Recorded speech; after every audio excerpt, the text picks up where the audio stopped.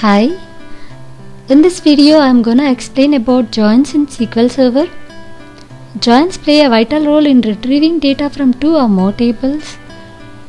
In my earlier video I have explained what are the different types of joins and what is the purpose of each type of join in SQL Server.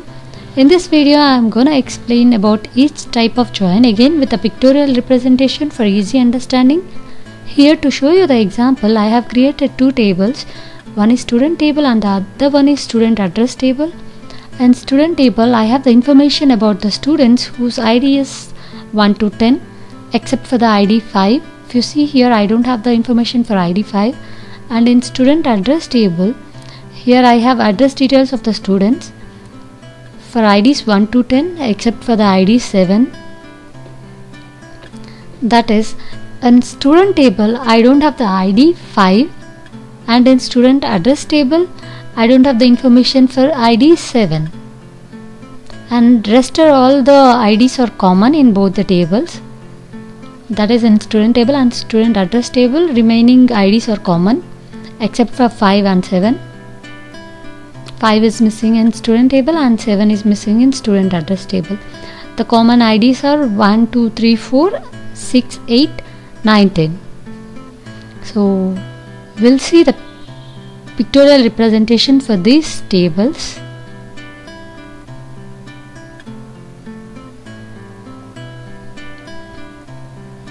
So if you see here, the left side circle indicates student table and the right side circle indicates student address table. In student table I have 1, 2, 3, 4, 5 is not there, and 6, 7, 8, 9, 10. So these are the IDs in my student table. And in student address table except 7 remaining all IDs are there. The common IDs in these two tables are 1, 2, 3, 4, 6, 8, 9 and 10. With these two tables we'll see each type of join. Let's begin with the inner join. The inner join purpose is it will retrieve the data only if the criteria is matched in both the tables. That is, it will retrieve only the common IDs, that is only the common values from both the tables. So here I have written the inner join query. Select column names from student table, inner join student address table on ID column. So as I already told you, inner join will retrieve only the common values in both the tables, only the matching values in both the tables. That is, it will not return 5 and 7 here because 5 and 7 is not common in both the tables. The common IDs are 1, 2, 3, 4, 6, 8, 9 and 10. So only these values are returned. Next type of join is left join or left outer join. Left join will retrieve complete information from the left side table and only the matching information from the right side table. So here complete student details will be returned from student table and student address will be returned only for the matching columns in both student table and address table. So if we see the query here, I have replaced the inner keyword with left outer.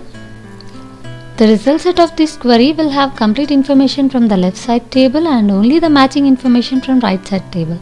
That is, it will have complete information from student table. You see here we have all the student IDs from student table and only the matching addresses from student address table. If there is no match found in the student address table, nulls are returned here. So if you see here for the ID 7, student address is not there, so null is returned. So let's move on to the right join. Similar to the left join, right join will retrieve the complete information from right side table and only the matching information from the left side table. We'll see the same example for right join. If I run this query, I should get complete information from right side table, that is student address table, and only the matching information from left side table. So as you see here, I got complete information from student address table and only the matching details from student table. So for ID 5, I don't have matching data in student table, so nulls are returned for ID 5 from student table, and in student address table I have the information. So that is, we'll get complete information from right side table and only the matching information from left side table.